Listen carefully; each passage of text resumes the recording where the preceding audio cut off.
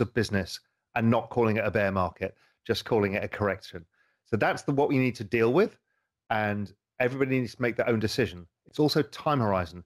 If you think it goes up, 20, 30x over the next 5, 6, 10, whatever your number is, well, then a 50% drawdown is just small noise on the chart.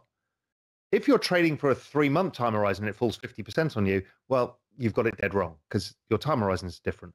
So I am looking to add more to my positions into this kind of market because I don't think anything's changed. Nothing's changed in the network adoption. Network slowed down a bit for the reasons we talked about before. So over time, we see the institutions coming.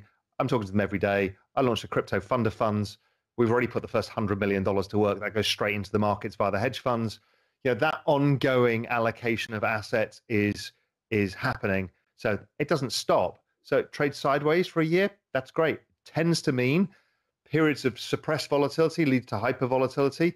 Periods of hyper volatility tend to lead to periods of suppressed volatility. And we've basically had a sideways market where volatility has been falling since May. So that's how I think about it. In terms of the allocation of tokens, the answer is I don't know. Yeah. It's complicated. We had a big move in the layer ones, AVAX, Terra, and Solana. Usually chasing the previous theme is a way to lose money for the reasons you said before, is you're not taking advantage of weakness. What you're trying to do is follow the momentum in a market where people are just rotating. That's usually bad. You can add some momentum trades when the whole market's in momentum, not when it's rotating. So where could the rotation go? That's the question you should be asking.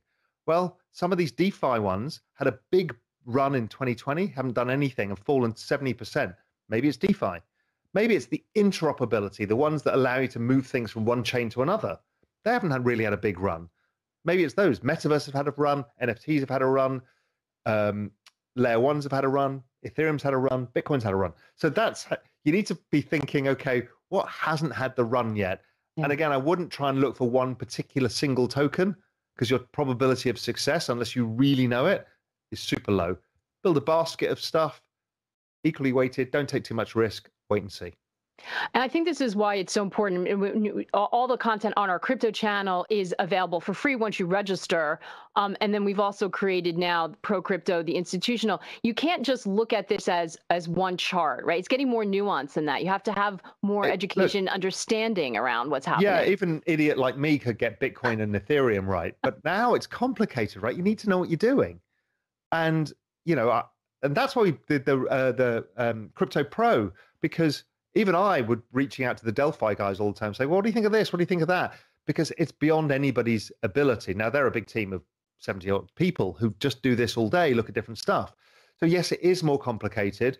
Or the other way of solving for it is choosing one focus area that you become the expert on. That's the other way. There's no way you'll be an expert in all of this. You might be okay with some broad asset allocations by using the kind of strategies that I'm talking about, but we're still a bit hit or miss. I mean, I don't really know. So that, I'm guessing too. Yeah. I think the one thing, though, is that clearly between whether we're talking about carbon or we're talking about some of the cryptocurrencies, there's a lot of opportunity. It feels volatile the start of this year, but it seems like there's a lot of opportunity to be had. I think there is. We talked about this on Macro Insider, the Real Vision Pro tier, Julian and I, is the opportunity maybe not be here now. The opportunity now in markets like this is to do your homework on what you actually want to do.